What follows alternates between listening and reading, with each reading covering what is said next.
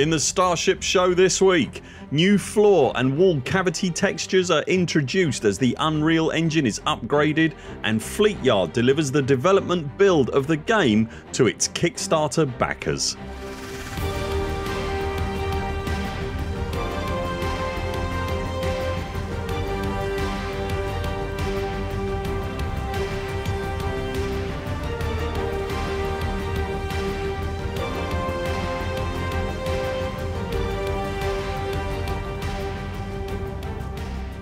Some new changes went into the dev build of Starship Simulator this week that highlight in particular just how detailed the finished simulation is aiming to be.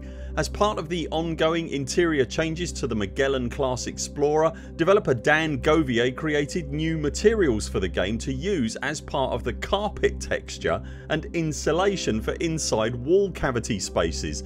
The materials take advantage of a system that comes packed with the Unreal Engine called nanite tessellation. In very simple terms, what the nanite tessellation system is able to do is create textured surfaces for objects that appear to be very complex but are delivered without the usual heavy graphics processing overheads, and the effect can be quite startling to see. In a tweet earlier in the week, Starship were able to show off the tessellation working to display both the shag pile carpet in close up and the wall cavity insulation.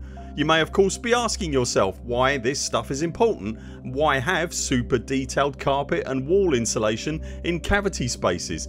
The simple answer is that in the long run the game will require the cavity spaces behind wall panelling and under floors to be accessed to carry out routine maintenance or execute damage control and effect repairs to the vessel.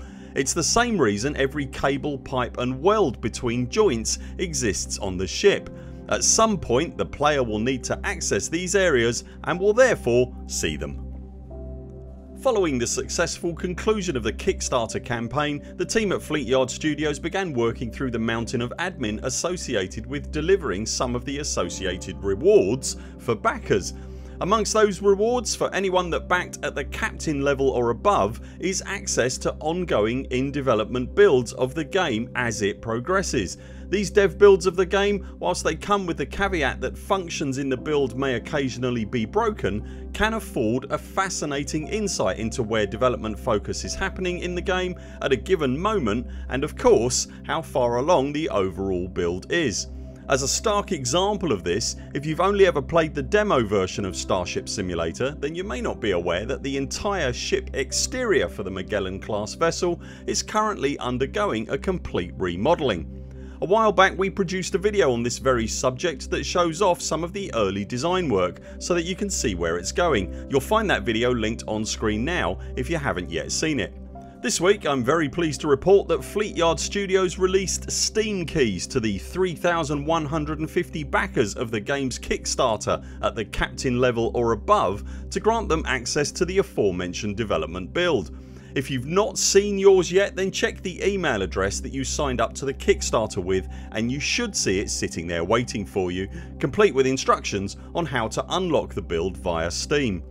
The latest build of the game upgrades the engine to Unreal 5.4.1 which should improve performance over the previous version, but Fleetyard are looking for feedback from players to ascertain if that is indeed the case. Right now in the dev build you can also hit the I key to remove wall and floor panels on the deck that you're on to view details behind those panels that are normally hidden. Again, it's worth underlining that the build you're accessing is very much under construction, so you will likely see some odd behaviour or things broken, but it is nonetheless interesting to see the ongoing construction work on the ship and its functionality for yourself firsthand. Remember that Fleetyard Studios usually live stream some of the development work for the game a couple of times a week. You'll find their YouTube channel linked below this video if you want to check those out, and generally speaking the latest development build of the game is updated to Steam every week late on Friday or early Saturday. Have you noticed a performance change with the latest version of Unreal? Did you get access to the development build of the game, and what's your favourite change that you found on the ship so far? Let us know in the comments below. If you've enjoyed this video, remember to hit the thumbs up and subscribe to the channel if you haven't already, and if you want to directly support our work here at the Buur Pit, you can also join us on Patreon. That's it for now. Clear all moorings, thrusters to 1/4, helm, take us out.